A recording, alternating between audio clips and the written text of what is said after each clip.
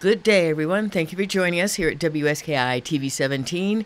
You can see our forecast year-round at our website, WSKITV.com, from anywhere at any time. And for Monday, we'll have mainly sunny skies, good snowmaking temperatures, 15 to 19 at the top of the mountain, 24 to 28 at the base. A little bit of a breeze, keeping things cool on Monday.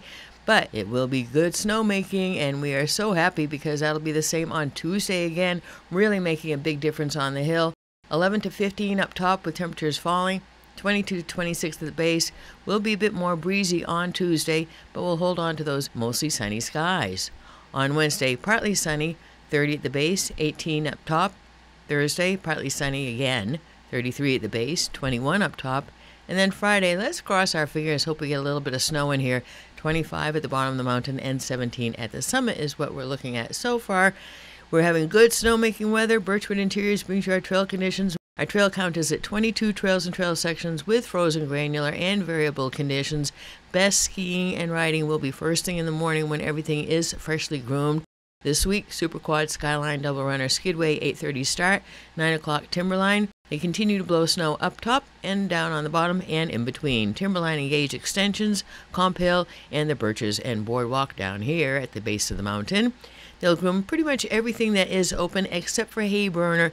If they have a chance, they will get to that, but they plan to groom Timberline, Tote, Bridle Chain, Kings, Narrow Gauge, Sluice, Lower Winters, Candyside, and the Landing.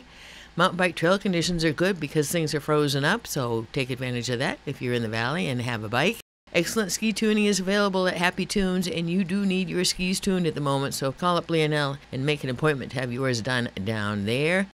AGC, all kinds of classes, all kinds of fun ways to get your exercise, stay in shape, the AGC. There's also the Sports and Fitness Center on the mountain, another great option for staying in shape as well as grabbing a quick bite. And on a cold day, a bag soup is always a great option. Also, their brick oven pizzas cannot be beat. Bullwinkle's up on the mountain, now open daily. Stop in and warm up there. And up in Stratton on Monday evening, you will find White Wolf Inn open for dining.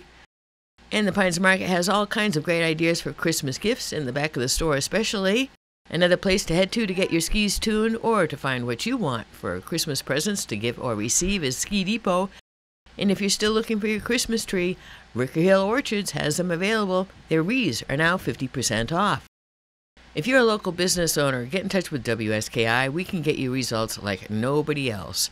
We're the #1 watched TV station in our region because we give information that people want to know. We are the insiders on the outside. Check out our quad cam to see what the weather's doing in real time and with our time lapse. Also stay in touch through Facebook, Twitter, Instagram, and our local content is on our YouTube channel. Think snow, everybody.